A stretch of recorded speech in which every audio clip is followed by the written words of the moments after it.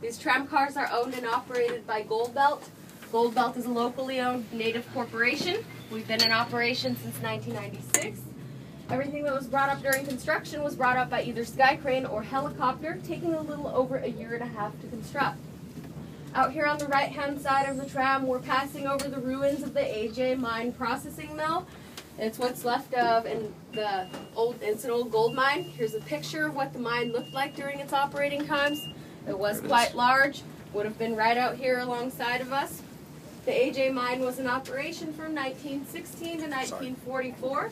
It closed down during the beginning of World War II due to a lack of manpower, recovering over $88 million in gold. In today's economy would be worth about $4.6 billion. That's nothing. For every 1 ounce of gold that was extracted, 22 tons of crushed rock came out along with it. So most of Juneau, our roads, the airport, the downtown area took these crushed rocks and laid them out as foundation. Now if you look out across the Juneau Channel, that's the body of water that the cruise ships come in on. They also will depart back out on. The Juneau Channel is connected to the Pacific Ocean.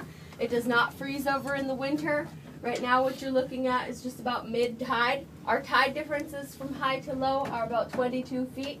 The water temperature is around 30 degrees. The other side is Douglas Island. Douglas Island is about 17 miles long, 5 miles wide, and it holds about 10% of Juneau's 33,000 people. It is mostly residential on that side. Douglas is connected to Juneau by bridge over near the harbor. Behind the community of Douglas, we have Mount Jumbo. It makes for an extreme hiking trail. To the top is about 4,100 feet. We are passing through an Alaskan temperate rainforest. We average about 90 inches of rain and 100 inches of snow per year. This is a pretty fantastic day here for us, somewhat rare. The trees we have around us, we have Alaska state tree, which is Sitka spruce. They're tall and pointy. They range anywhere between 50 and 250 feet tall. Alaska state bird would be the willow ptarmigan, and our state flower would be the itty-bitty forget-me-not. Out at the other end of the channel, you can catch a glimpse of the Juneau International Airport. The gray strip off in the distance, that is our runway. The body of water behind it is Auk Bay. That's where our local ferry system leaves from. We're now approaching Sha'ahit, which is Tlingit for Mountain House.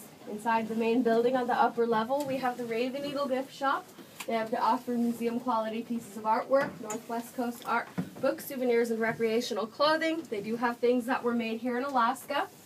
The lower level is the Timberline Bar and Grill. It's a full-service restaurant and a full-service bar. Today's special is all-you-can-eat Dungeness crab.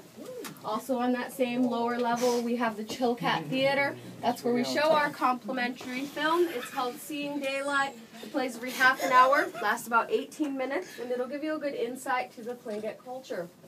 Out back as you exit the main building, we have the Juneau Raptor Center. They care for a live